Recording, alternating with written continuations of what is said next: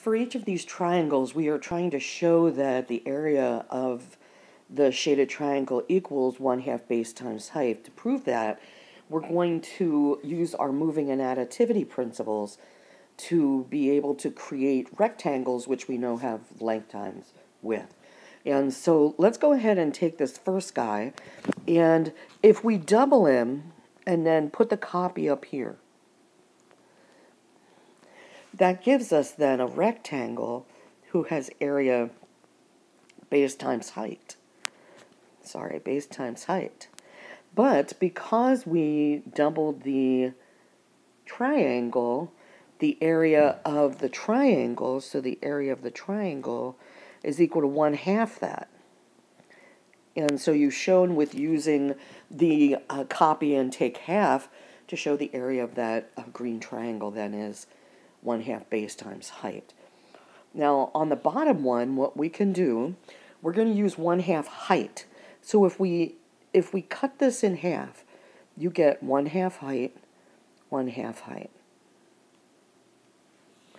Draw a straight line across, and then take this, cut it, and reattach it down here. Now what you see, this 1/2 height, is this.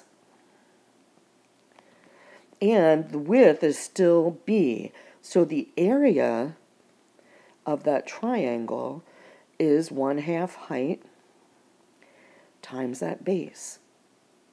Now we can use that same process, only now this time we're going to cut the base because we want to have 1/2 base times the height.